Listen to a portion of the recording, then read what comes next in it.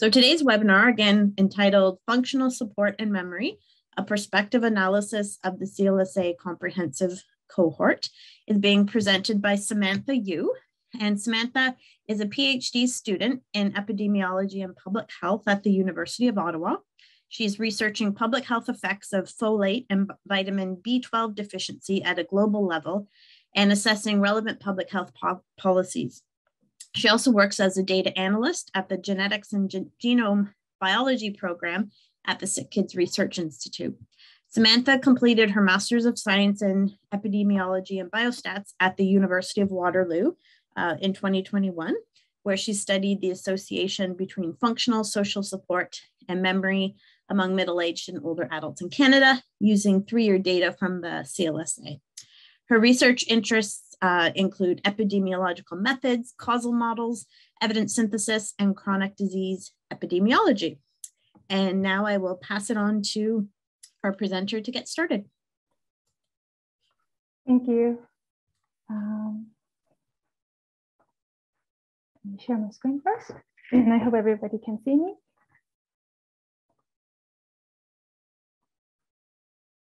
Yeah, so without further ado, I'll just go on with my presentation. Hello, everyone. Thank you, Shirley and Jennifer and the rest of the CLSA team for this wonderful opportunity to share my research today. And hello, and thank you to everyone for logging on today. I know that everybody is very busy at the end of the year. I hope you find the presentation today very interesting. I'm not sure how many of you are engaged in research related to social support and or cognitive function and or memory using the CLSA data. I've also heard from the organizers that some of you may be from the general public, not directly conducting researches yourselves. So I did prepare some background sliders with definitions and context and classifications and so forth. Let me begin. So this is just an opening slide just to show you the prevalence of dementia, although dementia was not the focus of my study. It's a severe form of neurocognitive disorder. You can see here that the prevalence has been going up, and it's a little higher among women than men, and the risk of dementia goes up dramatically after the age of 65. And when we look at this severe form of neurocognitive disorders or dementia, we can easily imagine that this condition requires a lot of support from caregivers and families in many different forms, such as helping with daily routines, reminding medications, providing cognitive stimulations, and so forth. So this makes it very challenging, as you can imagine, for people with cognitive declines to live through a pandemic as we are today, as in-person care in many different forms become very limited, and daily routines, which are important for folks with cognitive declines, become disrupted and restricted in many ways. And according to research, approximately 40% of dementia cases can be prevented or delayed. And this is an important part of information for as a context of my research, as prevention is one of the key focus areas of Canada's dementia strategy, which was published just last year. Now, moving on to the main part of my presentation. First, I'd like to go over some definitions, classifications, and some background theoretical information about the elements included in my study. So this is how cognition is defined under the DSM 5th edition. Cognition is a complex thing that comprises of these 6 different domains.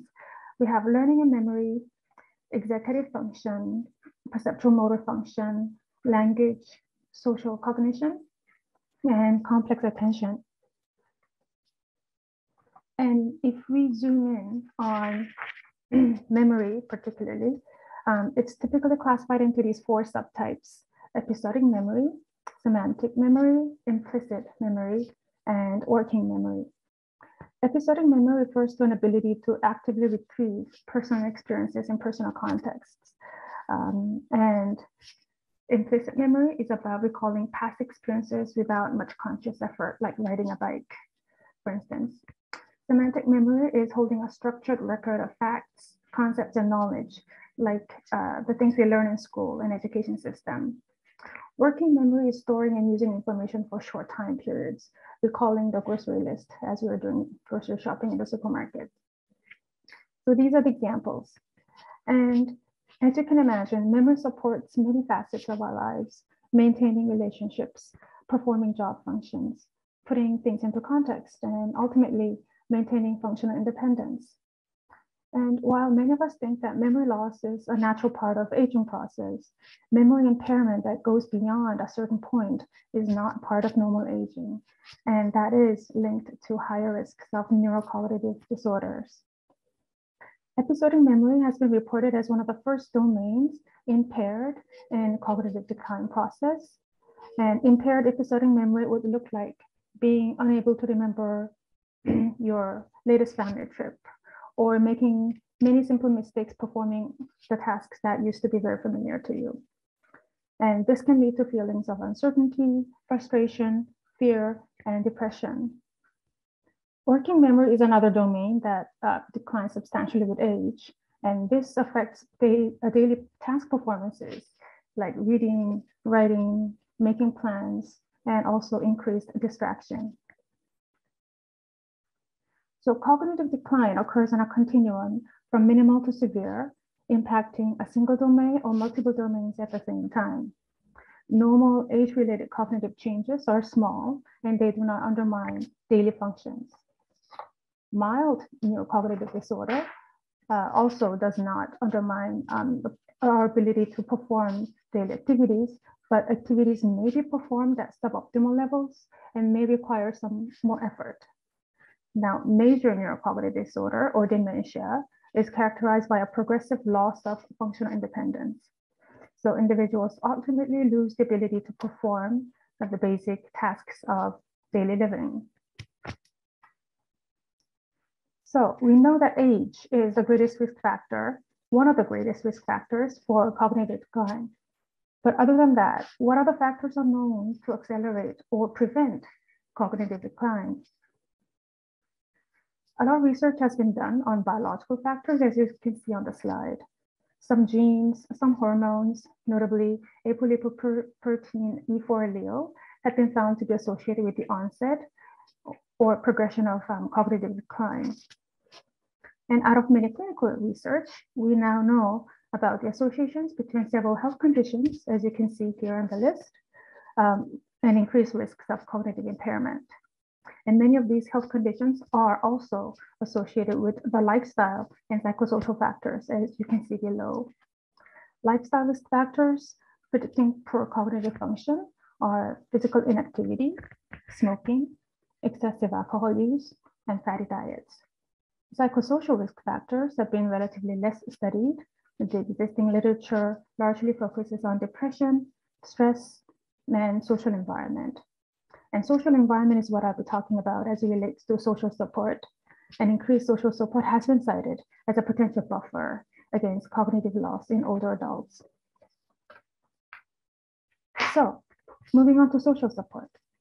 Social support refers to the social resources that we can use to help with making decisions, solving problems, and in general, maintaining positive experiences in life. People use different terminologies to describe different aspects of social support, like social engagement, social relations, social integration, social activities, and so forth. But conceptually, social support has structural and functional aspects. Structural social support refers to the size of the social network, like how many people do you know, and the frequency of social contacts, like how often do you meet with these people for interaction. And on the other hand, functional social support is about the perceived nature of social relationships. Things like, do you have close friends? Do you get practical help and support, emotional support when you need them? And are you satisfied with these relationships? So the Medical Outcomes Study Social Support Survey is a tool that measures functional social support specifically, and it breaks it down into 4 components, as you can see at the very bottom of the tree. So emotional informational support is about having someone that understands you, having someone that can give you advice, and that you can share your deepest worries with. Tangible support is about having someone that can help you with chores, errands, driving you to a doctor when you're sick. Affectionate support, as you can imagine, is having someone who we can share love and affection with. And positive social interactions is about having someone to have fun with, to do leisurely activities with, for positive distractions.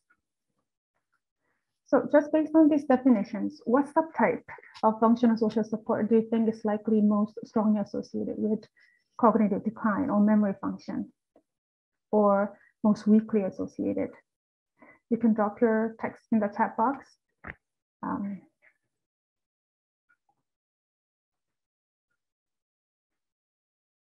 I'm waiting to see if any chats come in.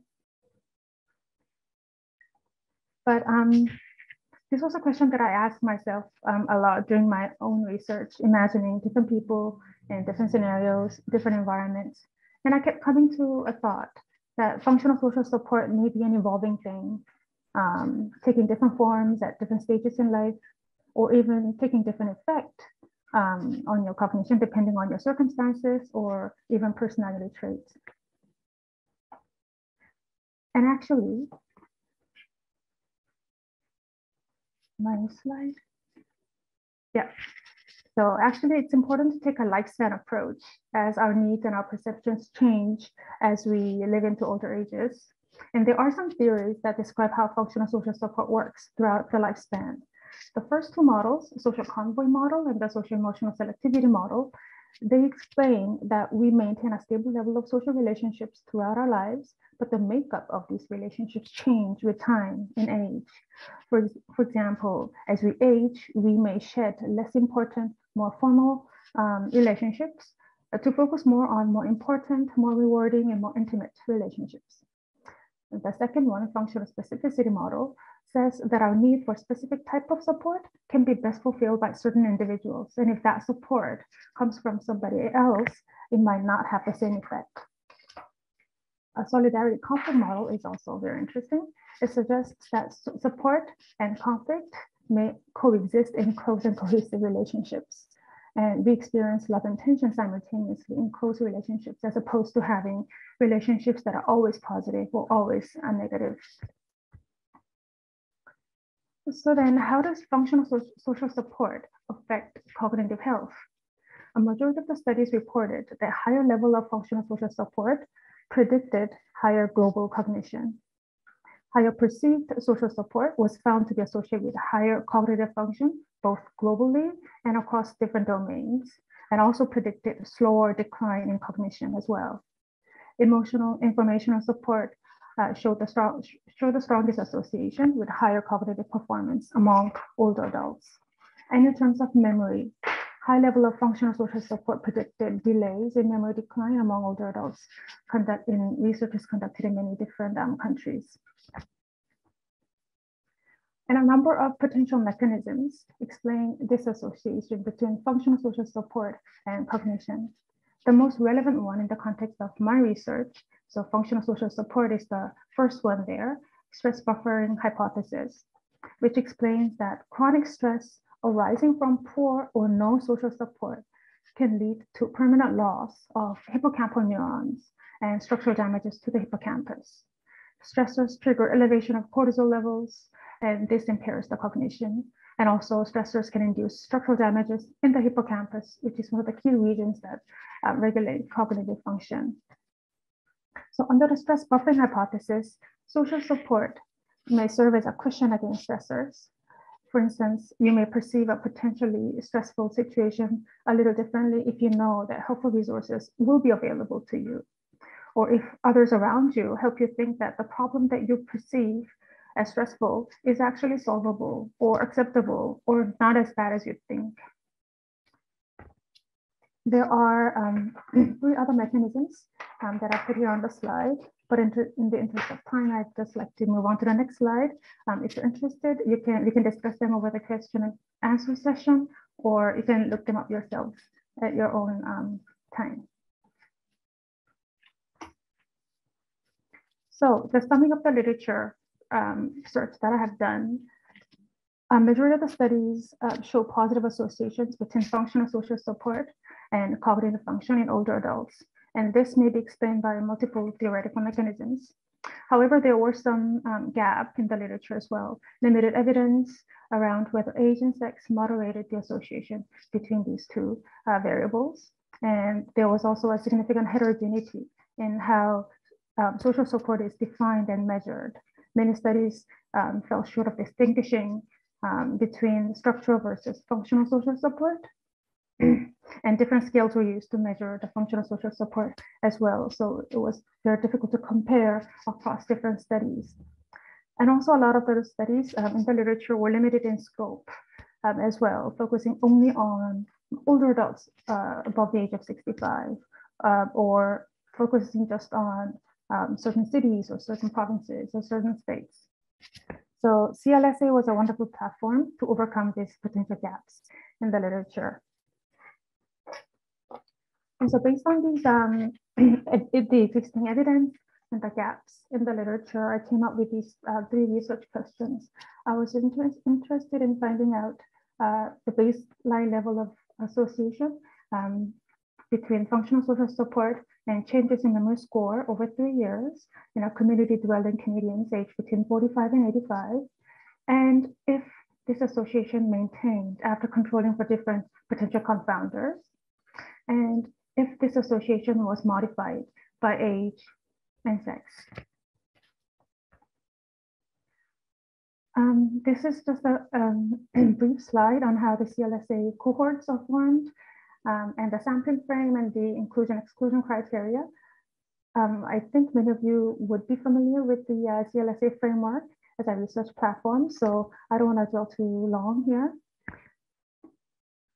And I just want to jump to how I came to my own analytical sample from the comprehensive cohort. So the baseline sample size of the comprehensive cohort was about 30,097. And over the course of the first 3 years, we lost about 8% of that population due to different reasons stated here. And participants who either withdrew or dropped out were generally older, had lower level of education, lower level of income, and poorer level of self-rated health compared to those who remained in the study until the first wave of the follow-up 3 years later. And the analytical sample, if you see the flowchart on the right side, I did a complete case analysis. So I filtered everyone who did the regular testing at the data collection site at both time points, baseline and follow-up. And I only included those who had complete memory scores at baseline and follow-up, and also full complete functional social support scores at baseline and complete values for covariates at baseline. So my final sample size was 12,011 participants. Now I'd like to briefly go over how I operationalized the functional social support and memory. So first, I did this was the outcome variable. The auditory verbal learning test was the single memory measure used in the CLSA. In short, I'll just call it RAVEL. So it does measure immediate recall and delayed recall. And I standardized it into Z scores separately for English and French speaking participants. They had different means.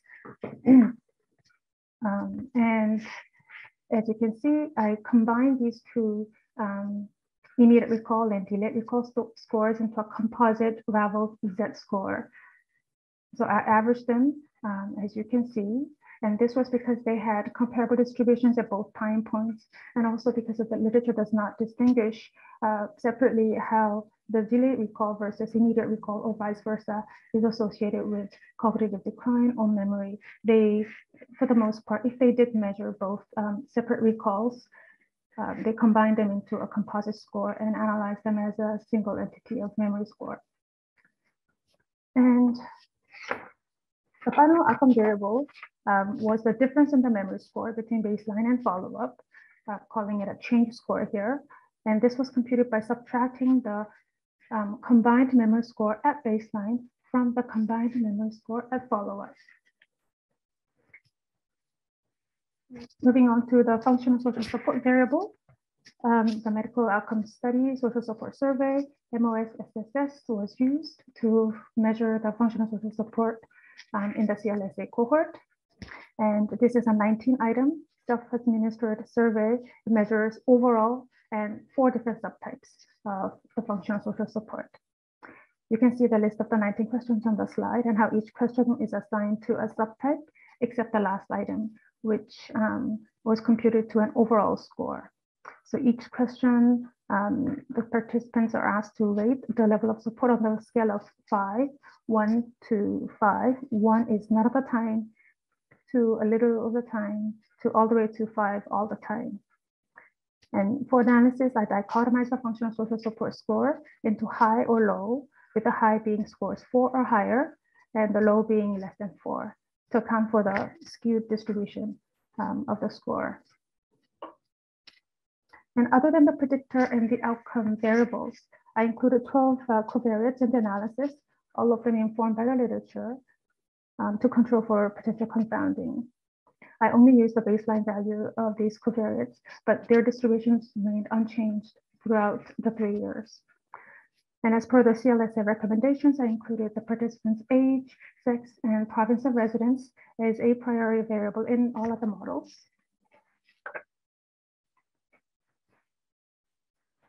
And now for the statistical analysis, I did complete case analysis. I will discuss it later, but the nature of missingness in the outcome of the predictive variables did not appear to be at random or complete at random. So complete case analysis was a safer approach.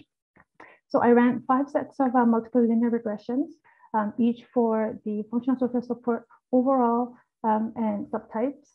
And for each set, a base model included age, sex, province, as well as the baseline memory score, as informed by the literature. And the full model included all the covariates.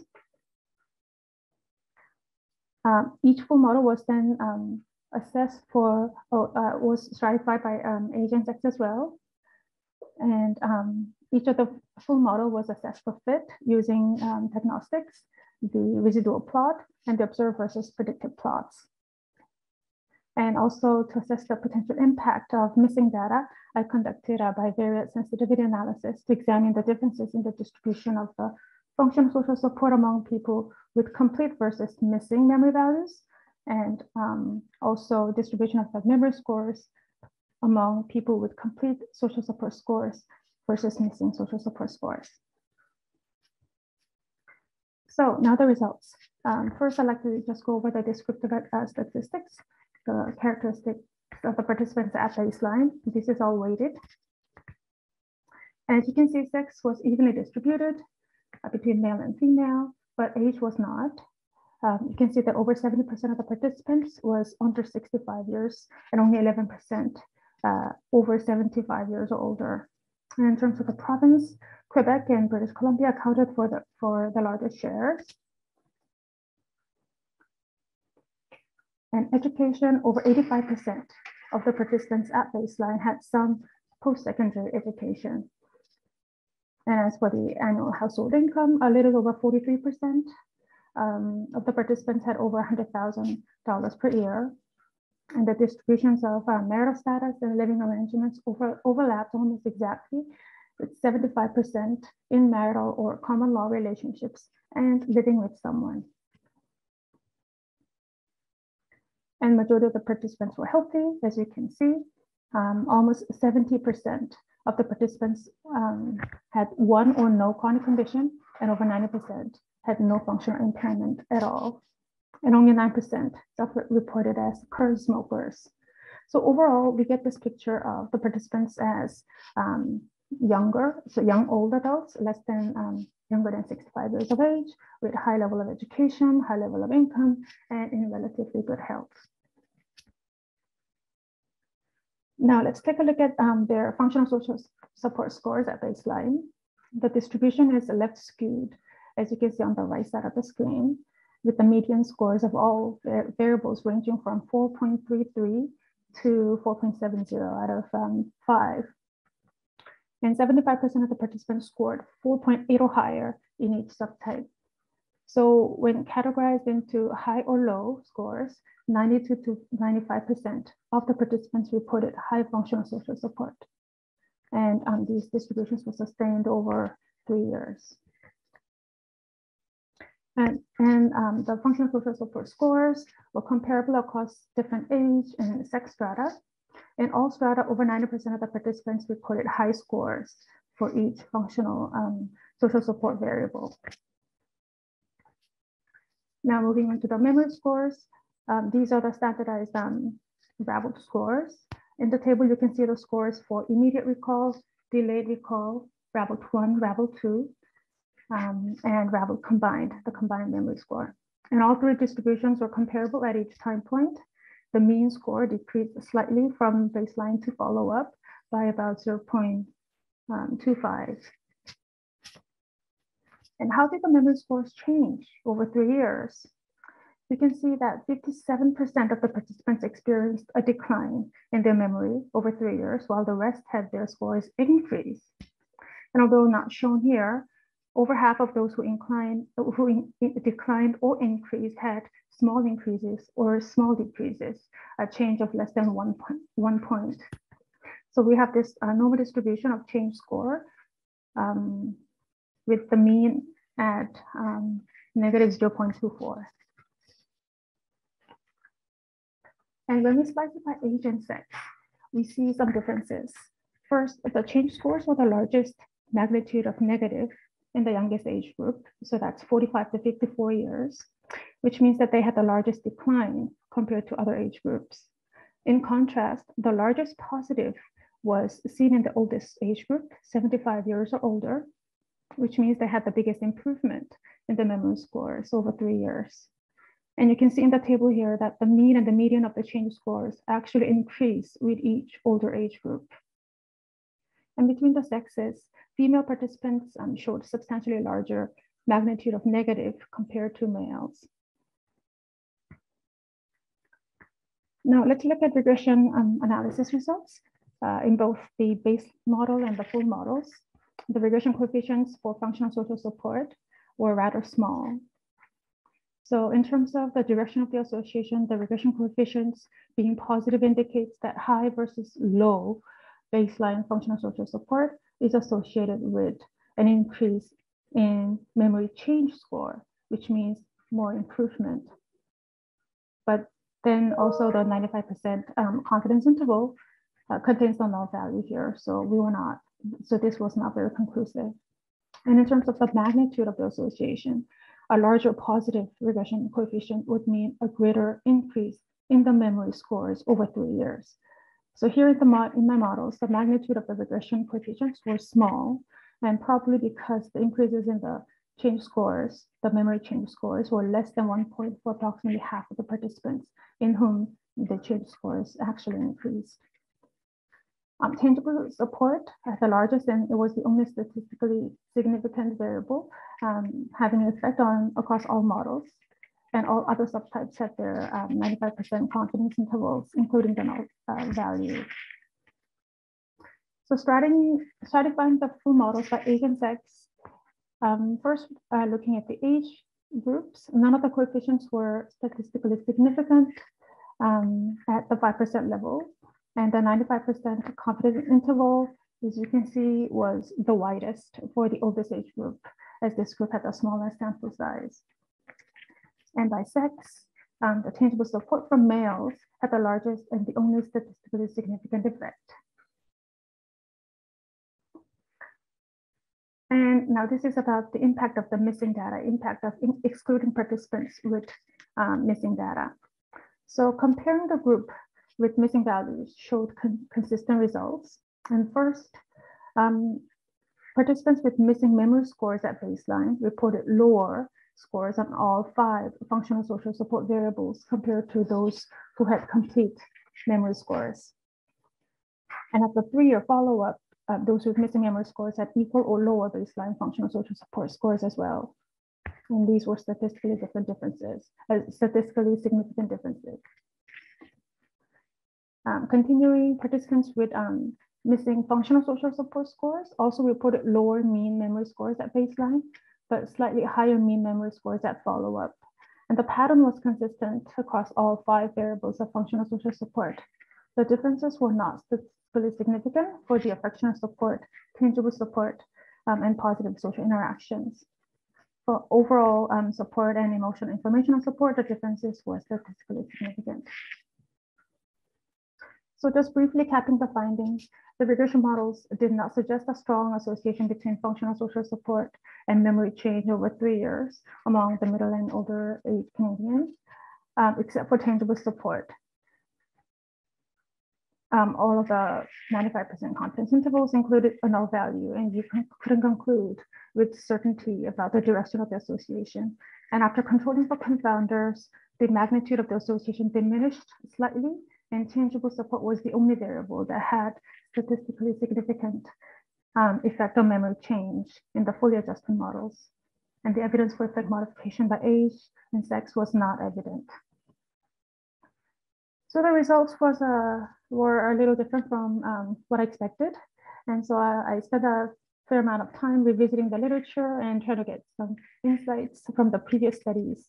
And I narrowed down the literature to these 5 studies that were most comparable to my own research. The larger scale, longitudinal design, looking specifically at functional social support as a predictor, and studying cognitively healthy adults who are also middle-aged or older. And all of these studies reported a positive association between functional social support and cognition. But then if you read closely, their predictor and the outcome variables are slightly differently defined than mine. So comparison was not so feasible. Meanwhile, few articles reported inverse or null associations between functional social support and cognition. And different explanations were provided by these authors. Some cited reciprocity theory, which is simply receiving social support that you cannot reciprocate due to illness or other limitations may cause stress, anxiety, and depressive moods, and this may affect cognitive function negatively. But this is not really relevant to my research because, as you understand, my participants were healthy without much functional impairment. And there was also a little description of the distinction between fluid and crystallized intelligence and how this may affect the association, the direction of the association. But we need more research to map different cognitive domains and tests to different types of intelligence. And as for the sex differences, some authors explain that for men, high level of tangible support at baseline may also indicate incident declines in cognitive function because men typically have less intensive networks of social support. And so if they are experiencing a cognitive decline, they may actively seek support to maintain their function. But then this again may not be relevant to the CLSA sample given their characteristics. Other valid possible rationale relevant to my research include detecting cognitive changes using neuropsychological tests would be difficult in non or pre-pathological stages of cognitive impairment. And so longer follow-ups and more marked declines in cognitive change would be needed to ascertain the association between these two variables of interest.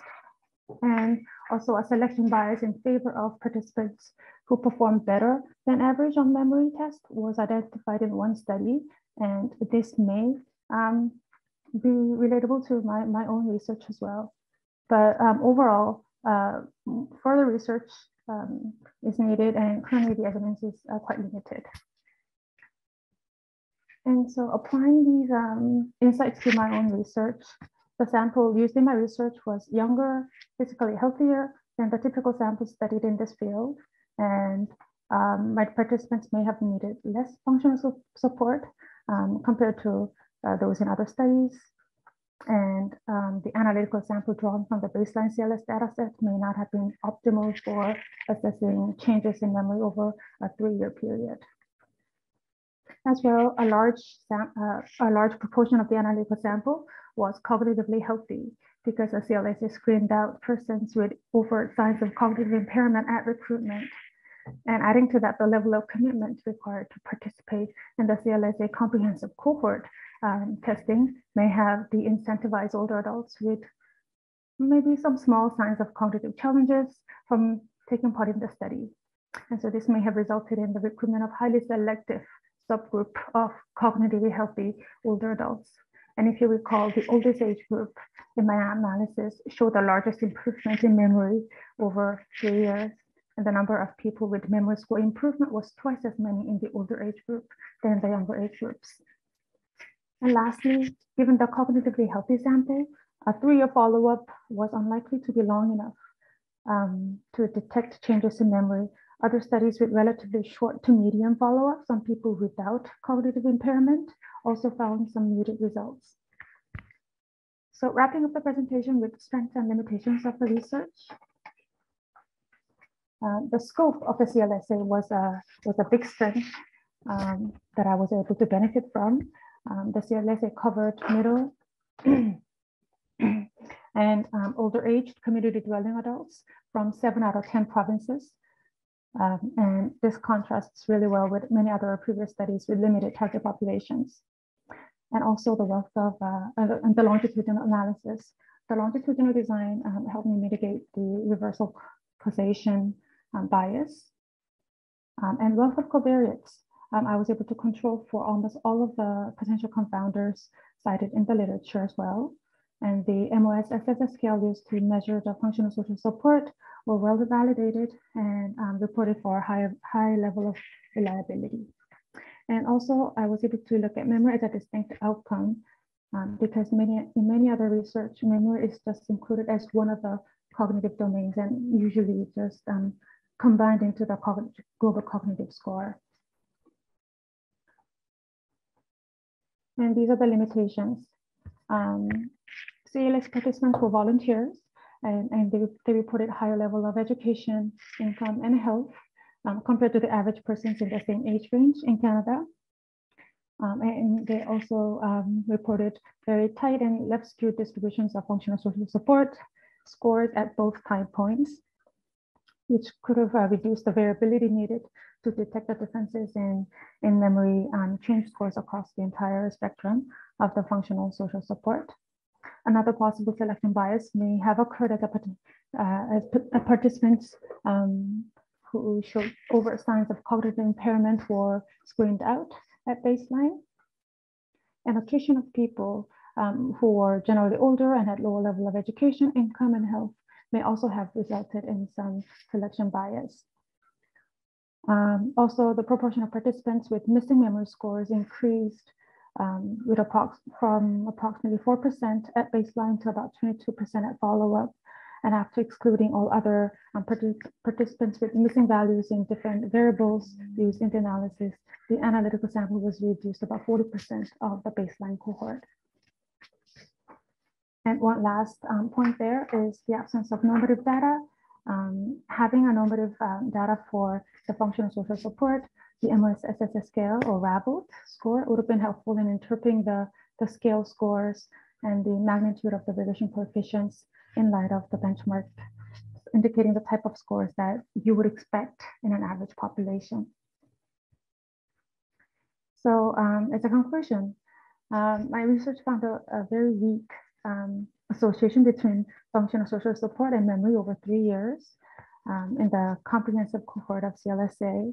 At a descriptive level, approximately half of the participants had their memory scores increase and the other half decrease. The changeable support was significantly associated with higher change scores in memory, and the evidence of effect modification by sex or age was not clear. We would need longer follow-up to be able to detect clearer associations between functional social support and memory. So this is it for the presentation. I haven't heard anything from Shirley, so I hope I didn't go over time. No, I think, thank you so much, Samantha. That was great.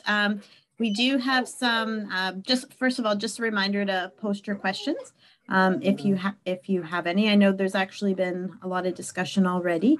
The first few questions went back to, I think if you think back to your method slides, there were some questions about why you, whether you included non-marital relationships, also why you didn't include physical activity or race as covariates.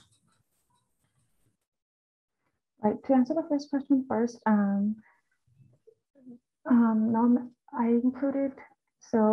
include the living arrangements, which was living alone versus living with somebody.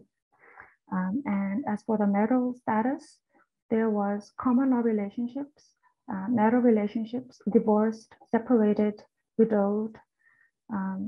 So I grouped common law and marital relationships together.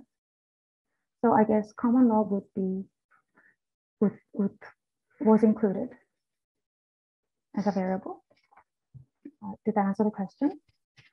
Yeah, I think so. And then the other parts were why you didn't include physical activity and race. Right. Physical activity and race. Race. Race, yeah. I did not specifically include the race or ethnicity, but I understand that from other research done on the CLSA that the languages spoken and the ethnicities included and represented in the CLSA were diverse. And I wasn't able to see much in the literature preceding my research that ethnicity was a factor, a big risk factor, or confounder between functional social support and cognition or memory. I did see some researches done specifically on for instance, Chinese Americans or some Asians in the Asian countries, or immigrant population living in the Western world, and also some studies in the UK, Scandinavian countries as well. But then the race itself didn't really come out as a big risk factor or a confounder. Not really discussed much in the literature, so that's why I excluded it. And I also didn't want to include too many covariates to adjust for, because it could also kind of burden the models with overfitting as well. And physical activity, I did not include it because I was a little skeptical of how this could actually be measured. There's a lot of controversies around how physical activities can be. It's usually self-reported, and it could be kind of subjective, and it cannot really have a physical activity level objectively and accurately measured. So, and also it has some time varying nature as well. So depending on when you ask, the answer could vary, right? So that would, having a time varying confounder in the model would also kind of complicate the analysis as well. And the relationship between physical activity and cognition is already been well established. So I didn't really see the need to include it. Hope that answered the question. I think that was very comprehensive. Also sort of methods related or analysis related, why did you not use inverse probability or censoring weights or multiple imputation to consider missing data? Right, about the multiple imputation, I did consider imputing the missing values because we did have a lot of missingness, and it was a concern towards the end. But then to be able to impute using a robust model, we would need should be able to assume that the missingness is at random or completely at random, ideally. But I wasn't able to come to that conclusion. And as you have heard, if you did when you look at the sensitivity analysis, the people with missing values were reported lower level of, so people with missing memory scores reported lower level of functional social support and vice versa. So it didn't really seem as missing at random. So I did not think that it was safe to just go ahead and impute the data. And the inverse probability, that's propensity score, right? I think that it could have been a good approach to kind of even out the different study samples, but it wasn't like we had like an exposure group versus non-exposure group. This was a cohort study, but the exposure group. So if we were to think that the exposure group was the group with a lower or higher level of social support, then the distribution was very skewed, right? But I would be very interested in actually going back and calculating the propensity scores and how that would kind of change the analysis. That's interesting. Thank you. Great, good questions. And then there was somebody just asked to clarify which social support theoretical framework you use to measure functional support. Theoretical framework. Theoretical framework that I mentioned in the slides were how social support would be associated with cognition or memory, and stress buffering hypothesis was what I focused on as how that would explain the association between support and cognition. And then related to that, how does emotional support differ from affection support? And what about affirmative support? Right, emotional informational support was defined in the MOSSS scale as having a confidant, having a very close best friend that you can share your worries, fears, you can share your crisis with, that you can trust, that you can get sound advice and support from, versus affectionate support. Affectionate support is more of a do you have someone to love, to share hugs, to share affection with. So it's slightly different, but I also get the question because I think a lot of it would kind of overlap, because between spouses you would get informational support as well. But some literature actually goes further and specify these and say emotional information and our support comes best from friends compared to family members, and affectionate support comes best from spouses. Okay. Yeah, I suppose these are difficult concepts to tease out from one another. So hopefully that answered Carolyn's question. The next question is, I'm not sure if you missed it, but did you see the moderation effect of age and sex? No, the evidence was not clear. Okay. Yeah, by either age or sex, yeah. Okay. And you also said the social support component is negatively skewed. How did you address this? Oh, the distribution of functional social support score at baseline was skewed. So a lot of people reported high level of social support, functional social support at baseline and at follow-up as well. So I dichotomized the variable into high and low to kind of account for the skewed nature of the distributions. And we might have already touched on this question, but could you please share which theoretical framework supports your classification of social support as structural and functional support? And what about quality of relationships? Yeah, that's a very interesting question.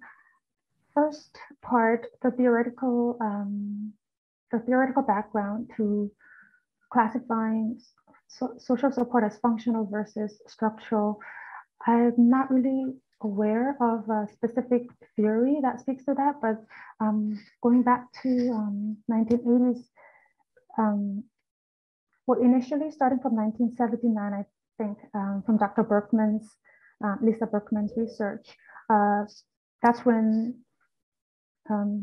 association between social support in general and cognition in many different forms started to be researched. And in the initial days, years, a lot of focus was on the structural aspect of social support. How many people do you know? How big is your network size? How often do you talk to them? And how many hours do you spend? And so forth. So the structural aspect were the key focus in the early years of the research in this field. But later on, I remember reading an article about calling it a second wave.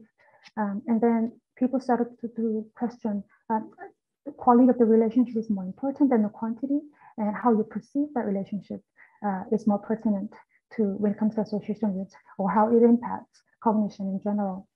So I think there was just a gradual transition as people were getting more aware of different components and aspects of social support. I'm not really aware of a specific theory that says that, but there was that kind of like a divide when people kind of transitioned. And about the quality of the relationship, that's another construct, I think, that's also been used in measuring social support. So actually there are a lot more than just functional social support. There's also, so quality could also mean positive or negative, right? So do you also have like negative aspects of the relationships? Do you get like critiques or criticism, or do you have tension and conflict a lot in the relationships? So that's usually when I read about the quality of the relationships assessed in the literature, it's usually, is it negative or positive? But in this MOSSS scale, we didn't, that scale doesn't measure that. So that was one of the limitations as to the scale. Great. Well, we're coming towards the end of the webinar. Just a reminder, if you have any questions, now's your last opportunity. So there's a couple of quick questions left. And the next one is going to be simple, but did you have missing data at baseline?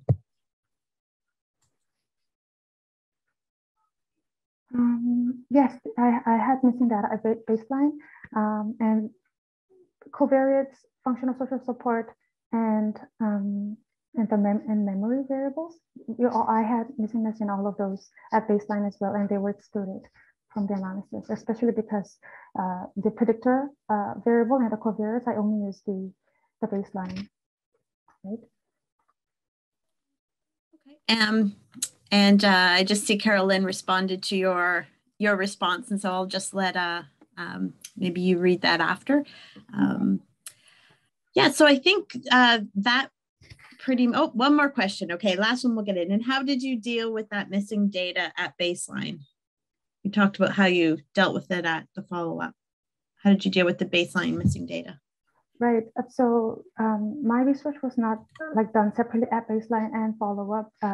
I narrowed down my analytical sample to those who had complete values at all the variables that I needed, right? So people who had missingness in the baseline variables that I used, they were excluded, as well as those who had missing memory scores at follow-up. Okay. Well, that brings us to the, we're almost at 1 o'clock. So thank you again to all our presenters. I hope we answered all your questions.